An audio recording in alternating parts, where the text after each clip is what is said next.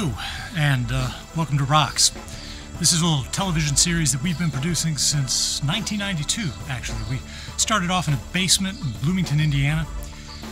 J and B on the rocks, just two drunken idiots ranting at the video camera. That's Jay there on the left. He's the bartender, and I'm B.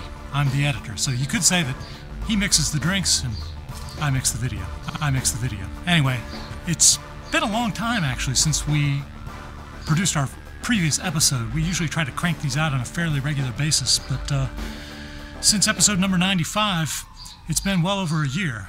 And, well, I guess I should start this episode 96 off by actually calling Jay. He's in Missoula, Montana. I'm here in New Orleans, so making the show is just a little bit complicated. I'm calling him on my cell phone right now. And hopefully, he'll answer. It's ringing.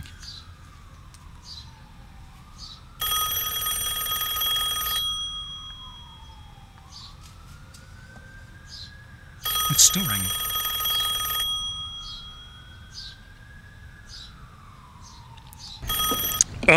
Hello? Hey Jay, it's B. Hey, how's it going, man? Well, I'm all right. I was wondering how you are today. I'm actually doing okay. I'm just juggling a lot of technology this afternoon. You know, I got this video camera in one hand. I'm actually managing it.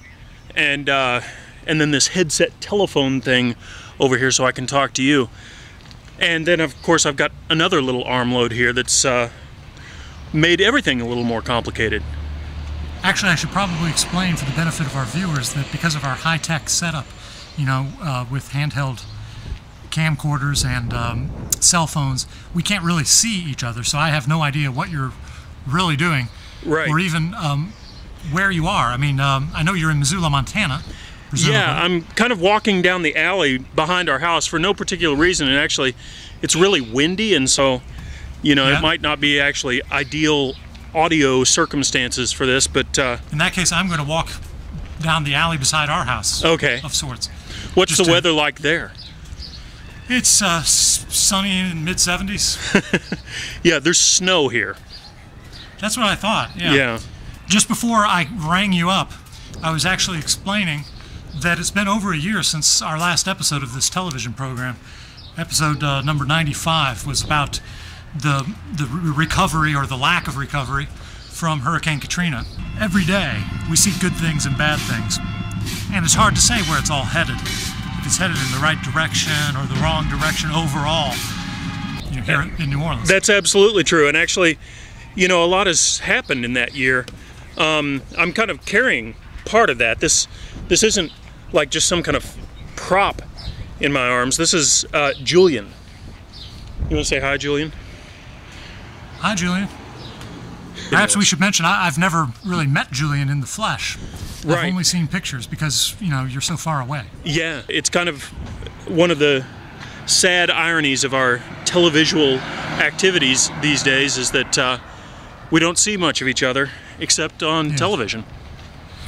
Well, obviously you have been busy, but the main reason that that we kind of stopped in our tracks there was that this show has always been about our lives and kind of what's going on in our lives. And something happened in my life January 4th, 2007. My friend Helen Hill was murdered in her home on that day, in the wee hours of the morning. Yeah. Her husband was shot. Her little boy was unharmed, but you know, it was a close thing.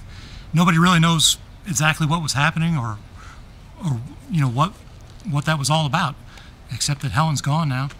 And I knew when we made the next episode of ROX, we would have to kind of address that in some way. Now, you've never actually met Helen. I hadn't, but you kind of but did. Again, oddly enough, I'd seen her on television. Right, you kind of remember her from episode number 90 of this show. She and her husband and their pig Rosie, graciously appeared and cooked us a nice vegan lunch. Yeah, which was pretty cool. So maybe we should show just a little snippet. Yeah, absolutely. Of Helen from that episode number 90. So Helen, tell me, how long have you been on the Atkins diet? Oh, I've never been on the Atkins diet. Never? No, I'm even drinking. You know, I heard that orange juice sales have dropped orange juice is kind of in trouble because the sales have dropped, all because of the Atkins diet. No, I think the Atkins diet is a bad idea.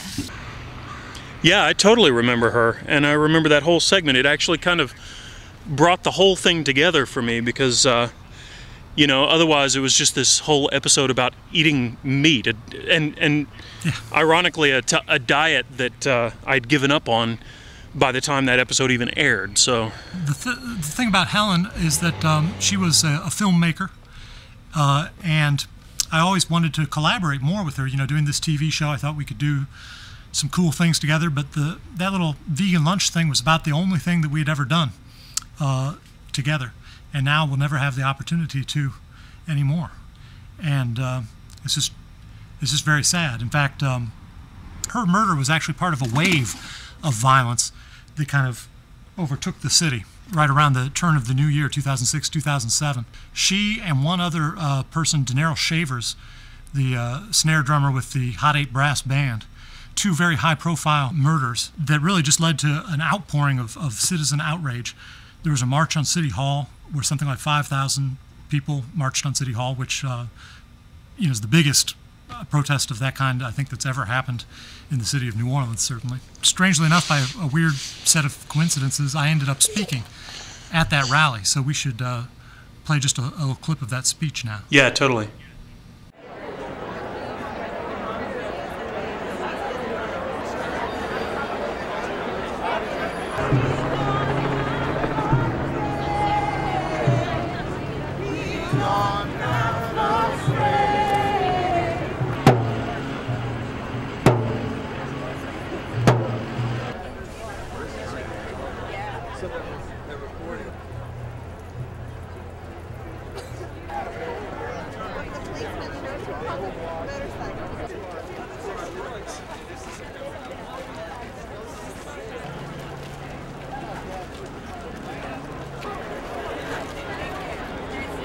Way to go, guys!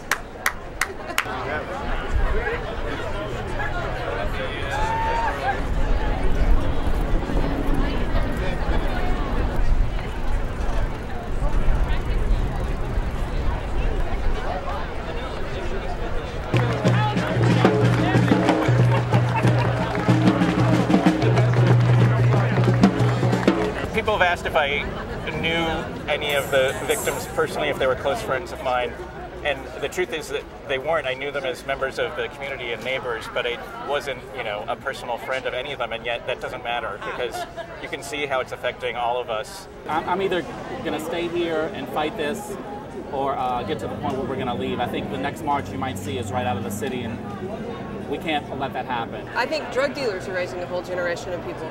I don't think that there's enough positive role models in the city of New Orleans anymore. Mostly I'm a bike rider in this town, and I've stopped riding my bike to work and back, especially after dark. One of my neighbors in the block just below mine was shot and killed last Friday morning, a single mother of two. I don't feel that the city is really moving forward in a way that's productive for the citizens. Well, the message I have for the mayor is I just hope that he can change it around real fast, you know, and starting today, that he can make a difference today. I work in the city. I'm a taxi cab driver. So, of course, we had a killing. Taxi cab driver got murdered last week. A couple of nights ago, I had one of my first cousins got killed. Trailer home, you know what I mean? We're getting ready to have services for him tomorrow. Our policemen need to open up their eyes and begin to observe what's going on in the communities. I had someone I knew had an accident, a hit-and-run accident, and I chased the guy down to get the number. I stopped 3 police cars. None of them were willing to address the issue at that very time.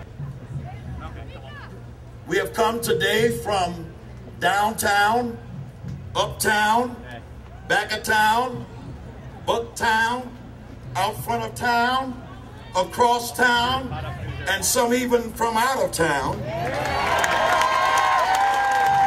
Someone has to care! To quote our mayor, I am pissed. For a while, and that's why we're here. Fear keeps you in your house. but anger drives you into the streets. But there's another feeling. It's not just anger. There's another feeling that doesn't get talked about as much, and that's shame. I think we all feel a deep sense of shame, or we should, because this murderous, violent society is our society. How can we be proud of the good things in our society if we do not take responsibility for the bad?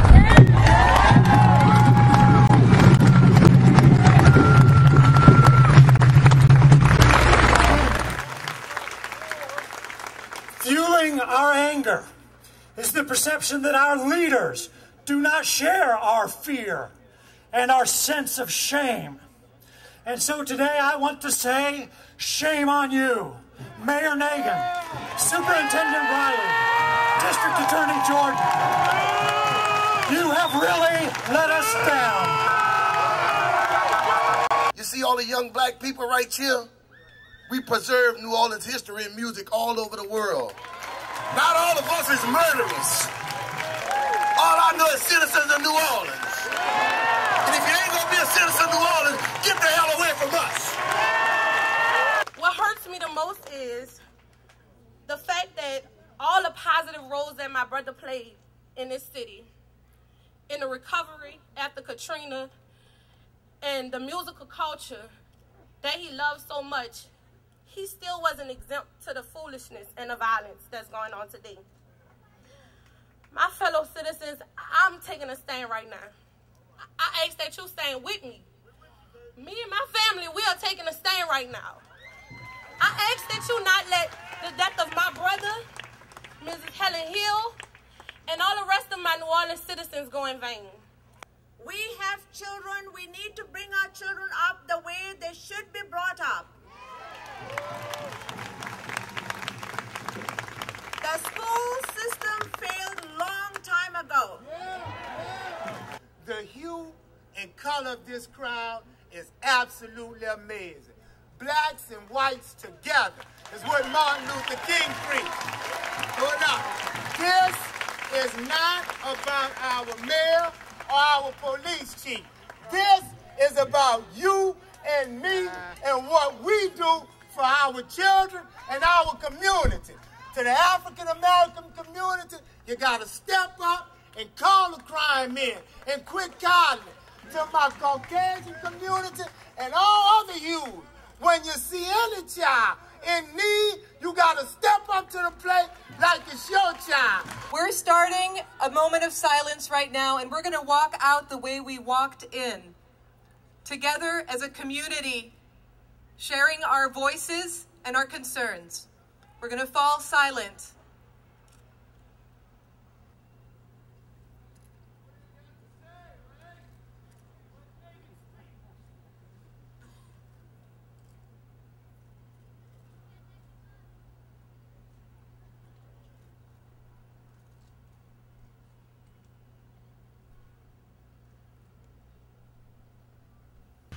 So it's kind of odd that we've been producing this show since 1992, and we've tried to really cover most of the stuff that's going on in our lives in the show, and yet death hasn't really been a big part of that. I guess we've just had a run of years in which people have been happy and healthy and staying alive.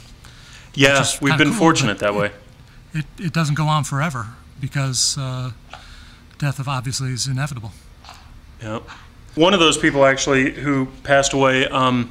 It's interesting because he didn't show up in a lot of episodes of ROX, and yet he was one of the most integral people to what happened, especially over the latter part of the early years of ROX. He was kind of our business manager who kept us on task and made us show up to meetings and made us get stuff done. His name was Jeff Hamlin. He did appear at least once in one of the more notorious episodes of ROX, J&B Get Baked. That's right. Well, you know, it's one of those strange things. It's probably good for the whole, but there's just too many people who are too powerful that don't want it to happen. So. Yeah, that's Jeff right there.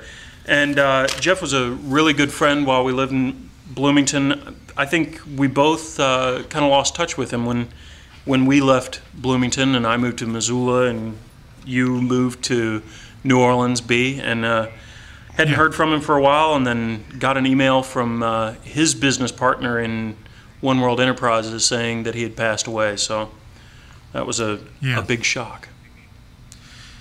Yeah, yes, indeed. And also, I guess, you know, death isn't always swift in its arrival. Yeah. So perhaps you should tell us about what's going on with your dad. Well, yeah, about the time actually that well, soon after Helen was murdered, I was in Los Angeles for a professional conference, and Day was home pregnant with Jules, and she called me and told me that we needed to talk because there was something really serious going on, and I didn't know what she was talking about. And finally, we got a chance to talk in the afternoon one day, and she told me that my dad had stage 4 stomach cancer, and this was, I mean, it wasn't really a shock. He'd been losing weight and having stomach problems for some time. But it was the worst possible prognosis. So while we were there in Texas, actually, my dad went to his first chemo treatment, and we videotaped that, my brother and I, and so we'll show you a little bit of that. All right. Is checking some animals at the doctor's office. They're going to check on some animals at the doctor's office? Okay. Well, that's what we're going to do then. Yeah. Would you like to explain what's up? Well, this is my father's first chemo treatment, so we're all going to see how that sort of thing goes down. All I can say is better than You got your own little nook. Yeah, we got directed, said this would be a good place to start with. Yeah. So, no doubt. How's it going? All right. Yeah. Excellent. Yeah, we're just kind of hanging out and chilling, and it's all So does good. that like clamp down on your finger until it hurts? Yeah. Ow. Blood alcohol level. It what? Not blood alcohol level. Blood level. Yeah. Right. Yeah, I was wondering if they were running any like you know, bourbon through this. Well, I don't think that's exactly. Yeah, that's close. Or gin. That's the first of the big drugs. Which one? That one. This one? Or this one? No. This one. That one. Oh yes. See, it's actually got a prescription on it. Taxol. Yeah, Taxol. And if they'll mix it with bourbon, it would be pretty good. And so we're just kind of hanging out back here. And this is cool. They can do your temperature in such a fast time. Yeah. You want to say hello to Calpurnia? Sure. Okay. Oh, there's Calpurnia. There he is. There's Calpurnia. It's groovy. I got the feeling the first one is probably not going to be as bad. You know, you just won't notice so much. Well, let's see here. We're going to do a little experiment, okay? No, that's not. It's not coming out. Not yet. So, not yet. Good. Yeah. Well, I'm, as everybody knows, or not everybody knows, a lot of people don't know, I'm battling a little bit of stomach cancer. It's stage 4, which is not good. That means it's spread throughout your stomach cavity.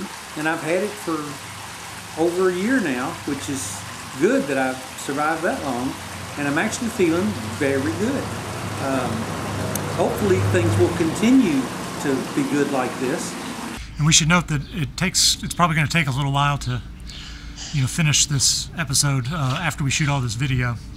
So who knows? Yeah. Where things might stand by the time this airs. Yeah. Yeah. Exactly. If we get any late breaking news, I can insert it, Yeah. you know, via a graphic on the screen. Yeah. So, you know, so far, my dad is doing okay as of now, as of the time we're taping this, which is in March of 2008. Who knows what'll happen? Anything's possible with this disease. Unfortunately, It seems like when it grows fast. And so, you know, so far so good.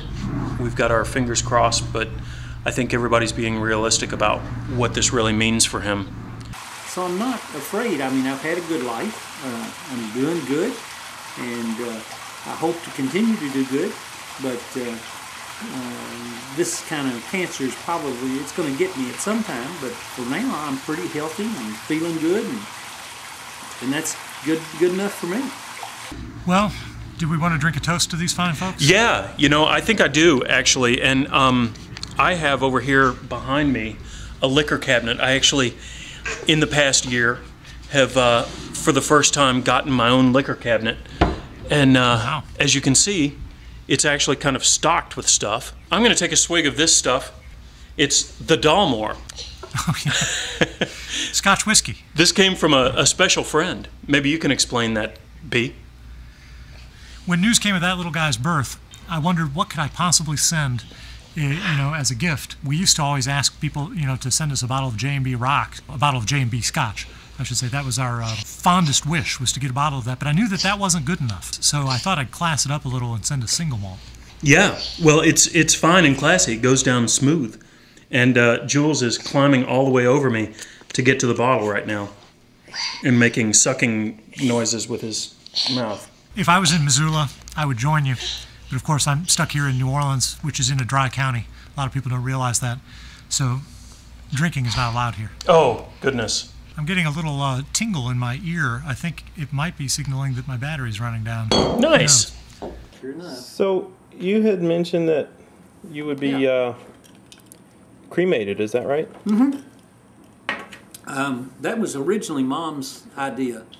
She was the one that said she wanted to be cremated. And the more I thought about it, I thought, I don't go out to the cemetery to see Mom or my sister or just recently Dad. It's just not something that I did. All right, so this is the technology, the level of technology we're dealing with. My little fancy earpiece is out of battery, so now I've just got to hold the phone up to my face like some kind of 20th century person. Yeah. But we were talking about Julian. Yeah, well, you know. And Julian's birth. Absolutely. You know, all of this this kind of heavy stuff that we've had about death so far, well, it's enough to drive a fella to drink. And I thought that I would reach into this liquor cabinet here and pull out something to drink. But in any event, I'm going to have a swig of port in honor of my father. And then I thought we'd share with you some video from Jules's pre-birth and birth. We've got actually the ultrasound, which was the first kind of tangible thing that indicated that, you know, this wasn't just really bad stomach cramps or something going on. Dad, love you.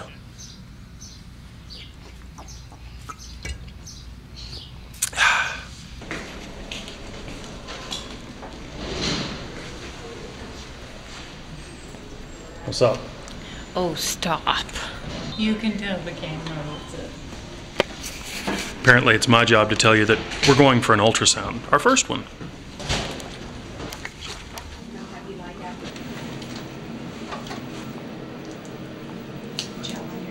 How's that feel?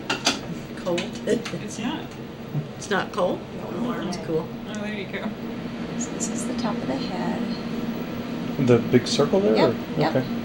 And then right here is a line that divides the brain into two halves. This is the baby's cerebellum, the back of the brain right there. Mm-hmm. So we measure the head, the abdomen, and the femur, so we can tell how old the baby is. Well, big heads do run in the family. There's see the heart there, and then you can see the baby's face right there. Do you see that?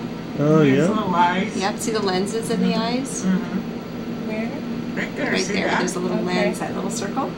Kind of scary looking. I know, those always are because there's not a whole lot of meat on their bones right now. There's an arm. Oh, there's an arm. Little hand, see how that little hand sticking up? There. Little boy? Yeah, that's what I thought. See it right in there? What's that, Pat? I said, Julian, it is.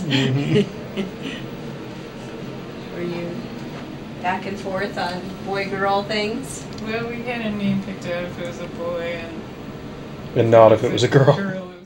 What's going on? I'm going to be decorated. Have you joined the military? Is that the deal? Or Not quite? a Medal of Honor sort of decoration. Uh-huh. Hi, I'm Tracy Top. We're doing henna painting on the belly today. My hands are real cold. Today's the due date. Today? Yes. But I haven't prepared anything. Yeah, you're screwed. Goodness, well, you stay in there for another couple of days, okay? So that I can at least clean the house. Putting the dishes away. I see that you still haven't had a baby. No, I haven't done that yet. Gotta get around to it one of these days. I've been doing a lot of this lately. Just this. Hanging out. Can't really even concentrate on TV. It's a waiting period. Learning to live with uncertainty. I thought that was a great catchphrase for my life up to April 12th. Now it's really intensified. So we're just hanging out. We're just kind of hanging out back. Waiting. It doesn't make for real quality television, so you might want to check this out instead. What's going on there? It's a belly.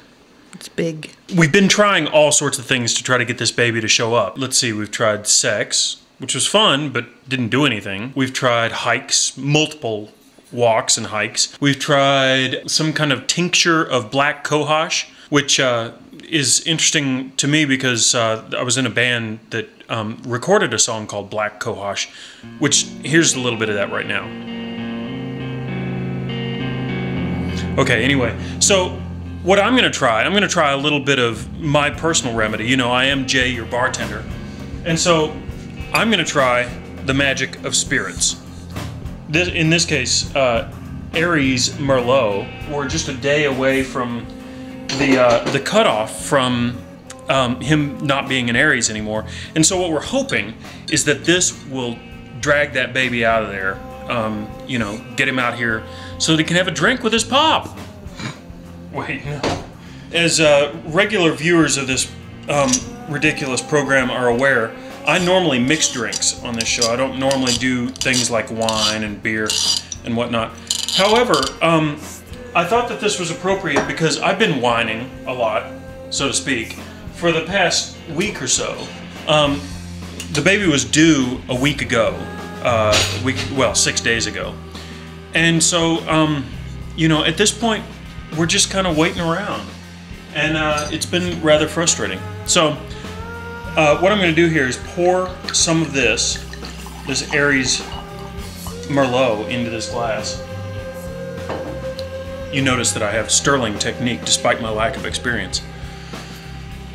And drink a toast, an invitation, as it were, to Julian to show up. It's time, buddy. Come on.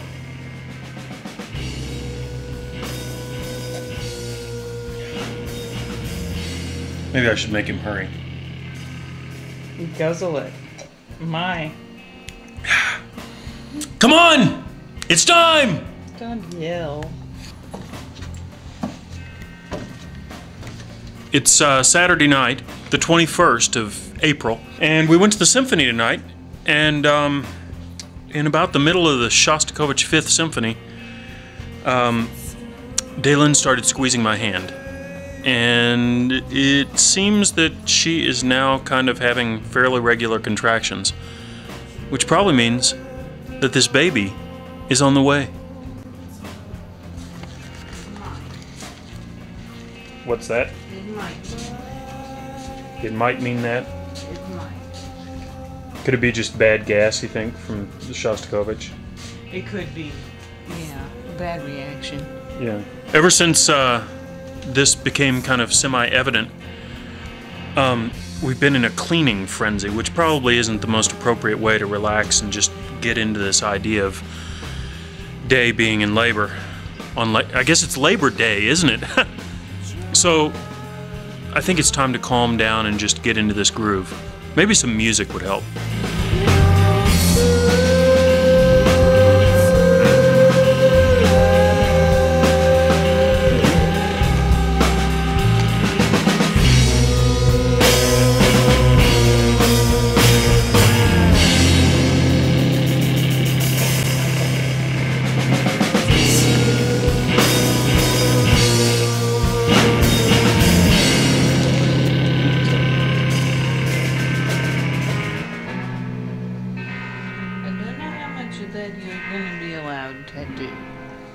Right.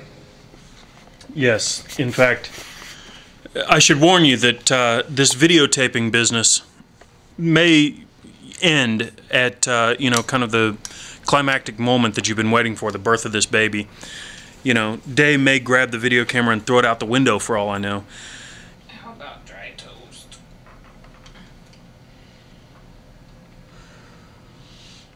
Well, there you have it. You know, I don't think we even mentioned that this is actually the 96th episode of ROX, and we're calling it Life and Death on the ROX because with along with these departures, we've also had some arrivals like Julian. It seems to be all part of one big cosmic cycle. Once Julian was born, it was more possible to go forward with making this show, that it just wouldn't be about how Helen had died and Jeff had died and your dad's got terminal cancer, but that it would also be about birth and renewal. Yeah, totally. You know, and I have to say, you know, there's been as much great stuff going on this year as there has been terrible stuff. It's funny how those things go hand in hand sometimes. Exactly. Yeah. So here's a little more of that great stuff. Like I say, I've had a good life. I feel good about that. I don't feel like there's things that I really miss out on that I haven't done. It's tempting too. Hello there, Miss Lily. How are you? Poppy's talking about you. You're awful big. You're an awful big girl there. That's kind of the things that we enjoy doing. We enjoy having Lily here, and but we're going up next month for Julian's first birthday, so we're excited about that. And I hope to be around for him. It'd be nice if I'm around for him long enough for him to remember me. I don't know that, you know, that's going to happen, but I hope it will. I'd say now Lily's 4, so she's probably to the age where she's going to remember me, which I think is good. And I hope that, I'd love to think that I could get to the point where Julian would too, but you just don't know. That brings us to to our vocabulary word for this episode. Oh yeah, yeah. You had a good one there. Preeclampsia, which is it's a good vocabulary word for one thing because it's long and hard to pronounce, and therefore it's impressive if you can break it out and act like you know something about it. It's a bad thing that can happen to a pregnant woman, hypertension, and it can actually be harmful to the fetus, it can be harmful to the mother. Not very fun, preeclampsia. So we don't want to make light of it by any stretch of the imagination. Right. But on the other hand, when I was, doing research on pregnancy and all the things that you can worry about, I discovered that there's some recent scientific evidence that indicates a surprising preventative for preeclampsia, which is the ingestion of the father's semen orally. Nice! So this is scientifically proven? Well, I think that there's just scientific evidence that bears out that this might help. And I think the theory is something along the lines of that preeclampsia might be caused by the mother's body rejecting the fetus a little as a foreign body. The theory is that the father's genetic material in the semen, by ingesting that, it can help get the mother's body used to this foreign body, if that makes any sense at all. I don't know. It just sounded like the kind of thing that more people should know about. Yeah, totally. Have you tested this theory at all? More importantly, have you shot any video? That would require a pregnant woman. Oh, and of course there aren't any of those in your life. No. But that does lead us to the next item on our agenda for this show. Which would be what? Well, that we did have a pregnant woman in the house just recently. My wife, in fact. In fact, we had thought when we were shooting this, I had thought that we could save for the end of this little show that we would say, oh, and guess what? Christy's pregnant. That we would shoot this just when she was like at 9 months, about ready to pop, as they say. She could talk a little bit about what it's like to be pregnant or something. But life has a way of sneaking up on you sometimes. Well, it was 1 month ago today, actually. We woke up about 3:30 a.m. and Christy had discovered her water had broken. Her first thing was to get on the computer and type up lesson plans for her substitute, because she's a public school teacher and she's very dedicated. Yeah. We ran off to the hospital, and next thing you know, we've got a little baby girl here. So I'm going to venture inside and see if we can't capture them. I think she's in there watching Judge Judy or something. So hold That's on. important stuff for a child to learn. But look who's here in this crib. That's Persephone. Wow. So. And she is one month old today. Wow.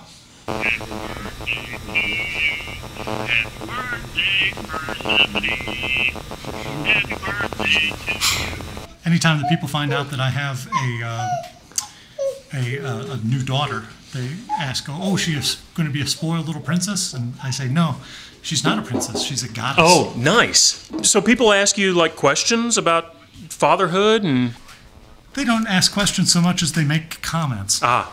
And of course, the favorite comment that everybody seems to have is that your life is going to change forever. Yeah, I know that Has one. anybody said that to you? Yeah, that's pretty much the most common thing that I heard from anybody. It seemed like it came from all quarters. Your life is going to change forever. Your life is going to change forever. Your life is going to change forever. Your life is going to change forever. Your life is going to change forever. Your life is going to change forever.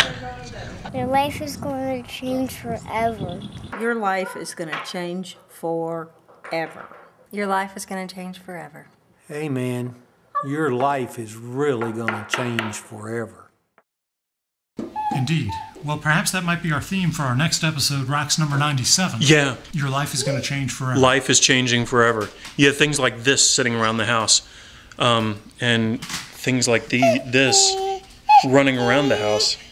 What are you talking about, Jules? Yeah, it's true. It's this past year has been amazing. I mean, one of the things that I had so little perspective on before he came along was how much can happen in a course of a few days. You know, he's gone through entire phases of his life in less than a week. Little habits that he starts and then stops. And I don't think I knew how to smile before I had Julian. And I know that might even sound a little bit cheesy, but I've always been kind of a cynical person, given to being a little bit jaded about everything. And this guy just makes me happy. Well, that's a nice note to end up on. So I guess to our recent dear departed, we should say goodbye. And to our new arrivals, we should say hello. And to everybody who's watching this TV show, we should probably say goodbye as well. But more au revoir, because we'll see you again next time. Yeah, because this series isn't over yet. Thankfully, it's only just beginning, perhaps. All right. Well, I'll talk to you later. Yeah. Good talking to you, man. Bye.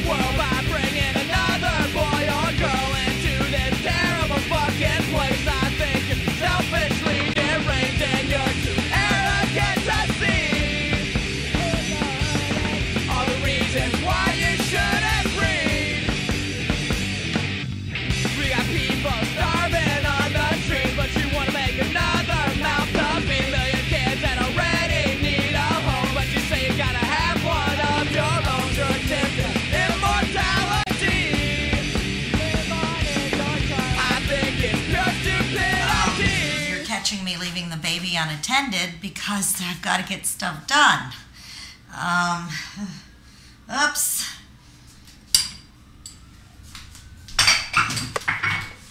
Raising a child, the delicate balance between guilt and more guilt. I can't believe you're feeding her cat food. Look, it's cheap, man.